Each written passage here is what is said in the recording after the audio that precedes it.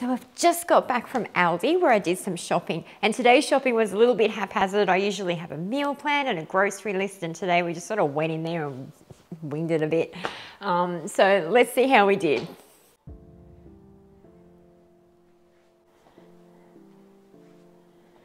Okay, so first of all, we're running very low on loo paper, so we picked up a big bulk thing of that. I didn't get much in the fruit and veg section until I actually do a meal plan and know exactly what I want. So I just grabbed a little bit of the pumpkin. I've got a small mushrooms, which I'll use tonight.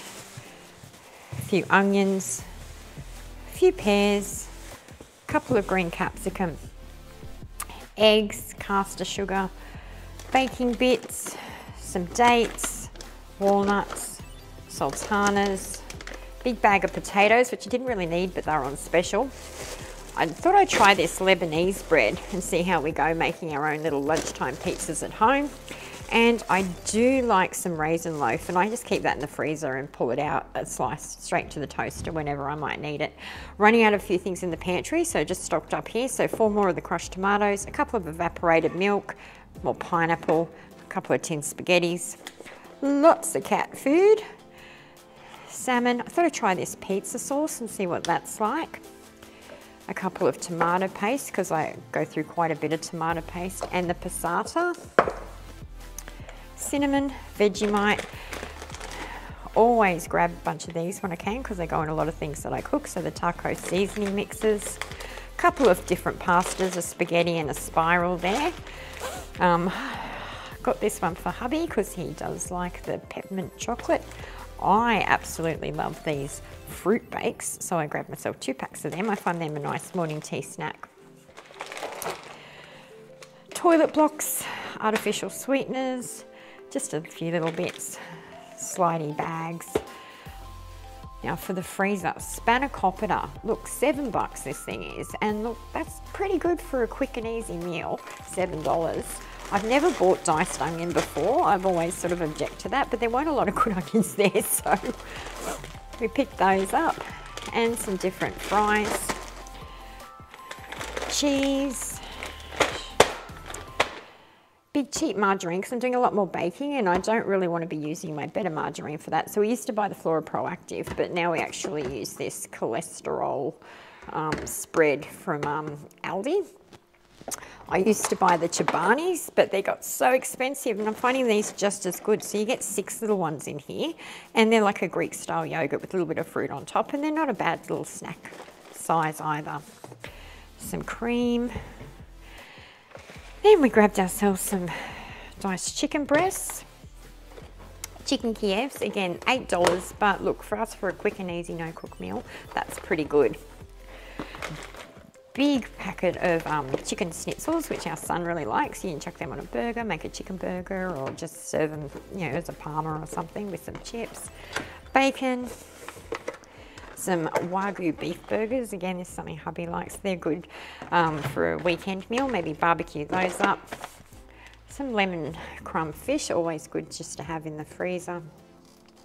Some chalky milk, that was hubby's thing. Some garlic bread. We go through a lot of garlic bread, and I really couldn't be bothered making my own at the moment, so we're just going to grab that one.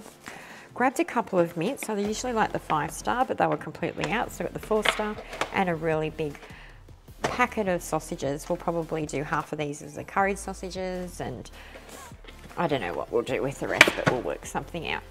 So I feel like I've got a bit of stuff to stock up in the pantry and see but I certainly didn't get everything I need, and this lot come to the grand total of $232, I think.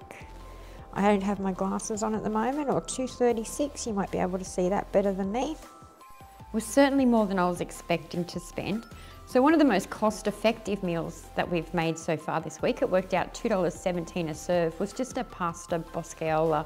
So I just fried up some of that bacon, also half of a capsicum, the mushrooms and some onion, boiled some of the spiral pasta, made a creamy sauce with the evaporated milk, a little bit of tomato paste, and corn flour to sort of thicken that up.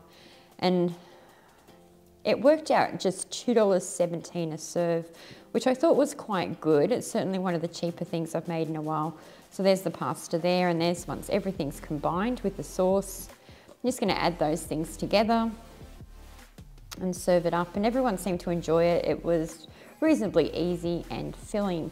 I'm hoping to actually stretch this last grocery shop for 3 weeks if I can. I'll probably be lucky to get 2.5, but I'd be really happy even with 2.5 weeks. We have had to do a top-up shop through the week, which is a little bit disappointing already, but it was mostly just bread, milk, and some more fruits and vegetables, which if you can get them, they're terribly, terribly overpriced at the moment. But that was our pasta dish, how I served that up. It was a quick and easy meal and filling. Everyone seemed to enjoy it, so it'll be one that I'll come back to again.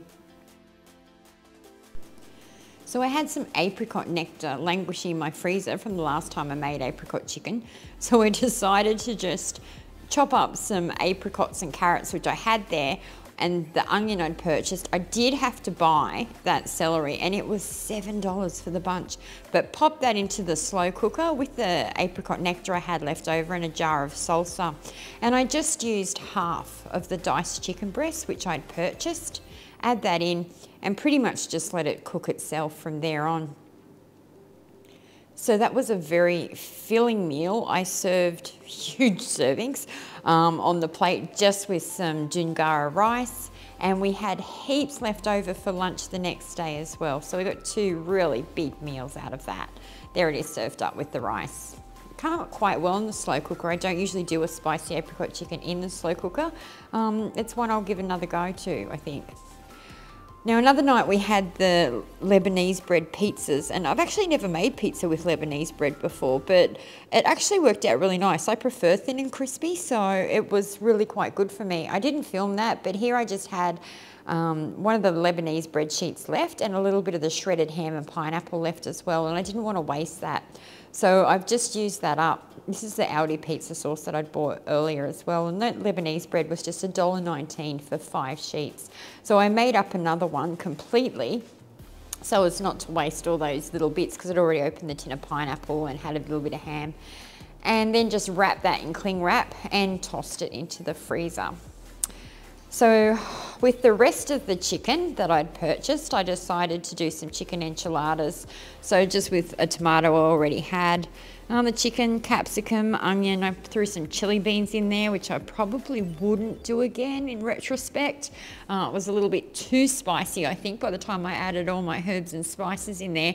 But this time we tried wrapping them in a corn tortilla. I did not like that. I found the texture a little bit different, and it was very difficult to wrap. For the sausages, I froze half. The other half I just used a simple Maggi packet mix with some carrots and onions to make a curried sausage. Serve that with mashed potato. And of course last night I made one of our family's favorites, which is a Mexican beef tortilla stack. So used up one of the mince there. Thanks for watching, guys. Now this is the first time that I've ever done a video, like a grocery haul or a meal prep thing or anything like that. If you've ever followed me on any of my other channels, what's on the screen right now is more like the kind of content that you've come to expect. So for quite a while now, I've worked as an accountant through the day and an aerial and a yoga teacher nights and weekends, and that was a lot of fun and I really loved it. But we've actually moved out of the area a few months ago, and at the moment we're just back to accounting through the day. So I'm hoping that maybe as I embrace my own domestic side a little bit more, that I might share that with you guys. So if you're interested in seeing more clean with me, shop with me's, grocery hauls, or maybe you want to know about some different recipes I'm using, I'm always curious to know what other people are making or making with the groceries they've bought. And so sure, let me know in the comments or like and subscribe. Thanks again.